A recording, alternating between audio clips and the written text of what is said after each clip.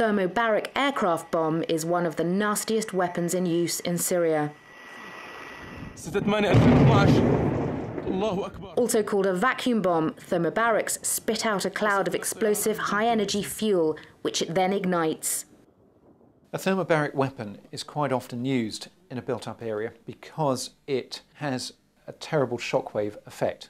It effectively bursts some fuel out into the atmosphere, which is then ignited to the point of detonation, and the shockwave produced from that is absolutely catastrophic. It's far greater than the shockwave from conventional explosives.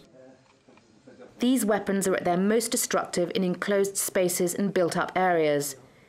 Even in the open, these 500-kilogram bombs will kill anyone within a 30-meter radius.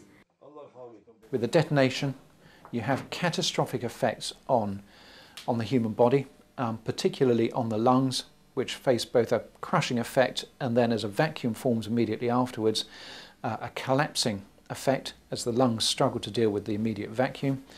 And there's a potential for catastrophic burns as well.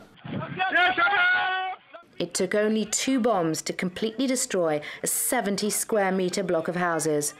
46 people were killed in Azaz on the 15th of August 2012. Fragments of a 500-kilogram bomb and the lack of a blast crater suggest that this was the work of the ODAB thermobaric bomb. Sukhoi, the Russian company that makes some of the jets which drop these deadly bombs, sold $2.6 billion of arms in 2011.